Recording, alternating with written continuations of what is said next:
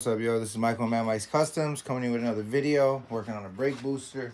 I'm not paid $0 on this job. I'm taking this video for pure documentative purposes because this is a horrid job. I got the customer yelling at me, all types of extra shit, thinking that that's what's going to get his job done. Obviously, I'm a good mechanic. This is your part number for your brake booster. I believe this is an O'Reilly's part. Honestly, I'm just done fighting with this customer. I'm going to do this one as soon because I couldn't move the car at all. The brake booster leaked fluid everywhere when I pulled it out, so I know the brake booster was busted. What I was able to figure out was the tip of the brake booster is busted. As you can see inside, the tip of the booster is busted. There should be like a little ball. Damn, I broke my glass. There should be a little ball on the tip of there, and there is not. So this is bad. So that's leaking out. This gasket goes on this way, the same way this is directional.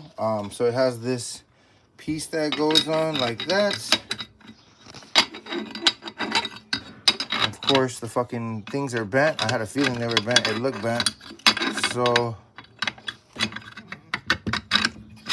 there's that. And then there's this gasket. So there's gaskets that go in between this piece so that the metals don't rub, so it doesn't bust a hole in it or rust out. These gaskets are old. I'm reusing them. I had this spacer plate. This is the nut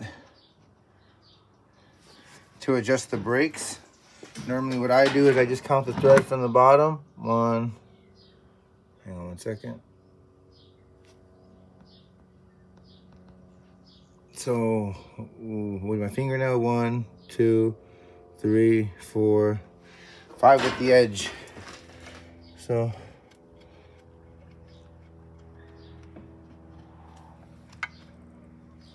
you'll screw it down and then count 1, 2, 3, 4, and then 5 with the edge. So that's as far as it can go down. That's as far as it let me. I gotta swap this piece over, and this piece will be ready to install. Again, this video is for documentative purposes. I'm paid $0. I went to go pick up the part today, and the customer was yelling at me as like if I was a child. So I'm gonna go ahead and document this vehicle for legal purposes. Had to take out the whole, I had to move the ABS module, move the 2 lower brackets, had to move the AC line, had to move the brake booster vacuum line, and clear out this entire area so that I could finagle that piece out as well. Thank God I have a place to do business, or I wouldn't have any of these fancy lights, tools, and equipment, and 21 years of knowledge. But you know what? Some people, they just don't have what it takes to complete the job, and they assume because they pay X amount of dollars, they're entitled to get their job.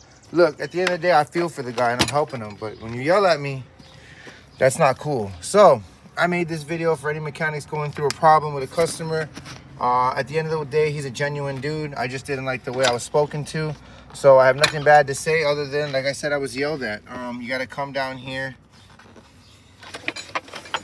and remove 1, 2. Where are we at? 3, 4. And then there's a shaft that comes through the middle of that hole in the middle where the hole in the middle is. Let me get a finger in there somewhere right there. That hole, a shaft comes through and hooks up with a pin. You'll have 4 bolts and a pin. Always keep track of your pin. Like, subscribe, comment. Always do a good job, even if you're paid or not paid. I was always taught by my mentor to do your job. So they have nothing else to say. I'm just putting the brake booster on, getting it to stop, and I'm getting them out of here. Again, like I said, I'm frustrated. I don't like being yelled at or talked down to. I hope he enjoys this video. Again, out of all due respect, here's your car, and this is the work that was necessary. I think the booster job itself is another $800, but that's okay. I'm going to go ahead and get this done, get it out of my driveway, and be done with this car. Like, subscribe, comment. Always do a good job. Never let one person determine the way you act out as you are as a person. So with this is me doing the job, doing it right, getting it done.